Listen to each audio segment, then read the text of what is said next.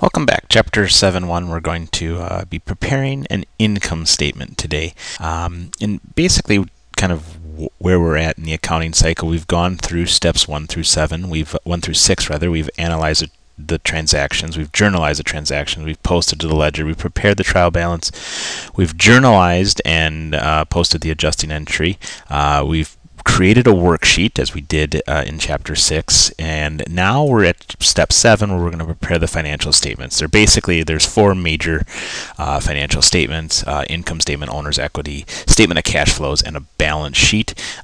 Today we're just going to look at one of them, and that's going to be the income statement. Now, an income statement, just to kind of review, is basically a statement that shows your revenue and expenses, and it's important because it gets us to our net income. So what we're going to do is we're going to basically take the information from our worksheet and we're going to be transferring it right down to the income statement to kind of put it in a more usable form for our shareholders and stakeholders. So in this example, we're going to prepare an income statement for the month ended August 31st of the current year. So first thing we want to do when we want to prepare an income statement is we need to make sure we have the proper label on it. So the first thing we'll do is who's the business. Well, in this case, it's Len's Laundry. Next thing we're going to do is what are we producing? What are we creating? We are creating an income statement, and when. And in this case, we'll say for the month ended August 31st, 2000, whatever. Now, if you notice on the next columns below it, you're going to notice something new that may seem odd. There is no titles on them except the far right one. That's the case. This is one of a multi-column income statement, so you can actually get to 4 or more columns.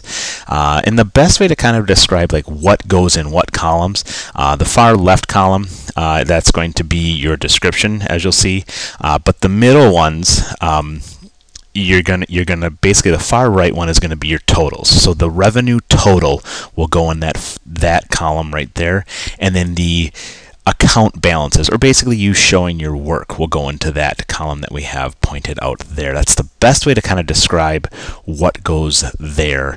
It may get a little tricky. This is not a debit and credit. Rather, this is totals, accounts, balances, and that stuff. So, as we said before, our income statement is revenue less expenses to get us to our net income, or net loss sometimes.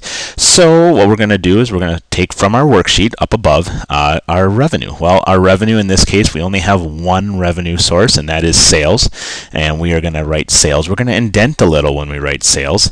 And then since we don't have multiple sales categories, we are going to use that third column, and we are going to put our 6150 in there, copied straight from the income statement credit column on the worksheet.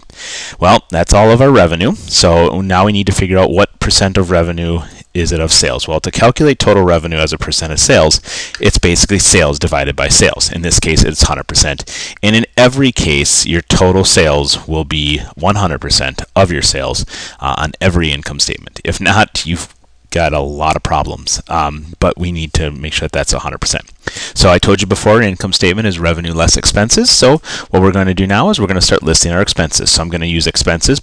I'm going to leave that expenses next, and then as you can see up here, I have 5 different expenses, and I'm going to be adding them on there. So each one I'm going to indent a little bit.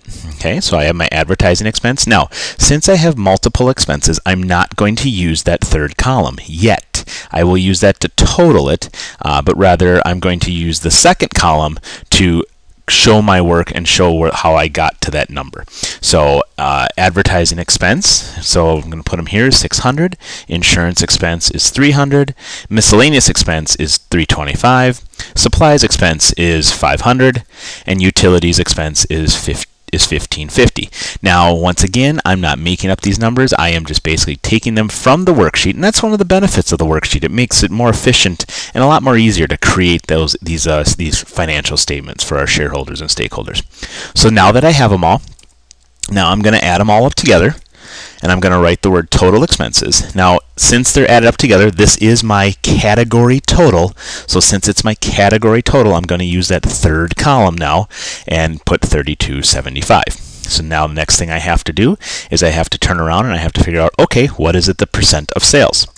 Well, to calculate the total expenses as a percent of sales, I'm going to take total expenses divided by sales. So in this case, I'm going to take 32.75 divided by 61.50, and I will get 53.3%. So basically, for every dollar coming in, 53 cents is basically going to cover other expenses, operating and other types of costs. So, as I told you before, revenue less expenses is going to be our net income. So that's our next case here. We have to find our net income. So to find net income is just basically we're going to take our revenue total, subtract it from our total expense total, and that's going to get us our net income. In this case, it's a positive number. Since it's a positive number, that means it's net income. If it was a negative number, that would be considered net loss. So we would write net income, since it is a positive number, of $28.75. Now, one thing you want to know to check your work to make sure that you've done it correctly is you want to take that $28.75 and look back to your worksheet. And what did you write down for your net income on the worksheet?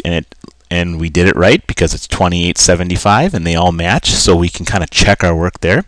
And then $28.75, we need to figure out what percentage is it of sales.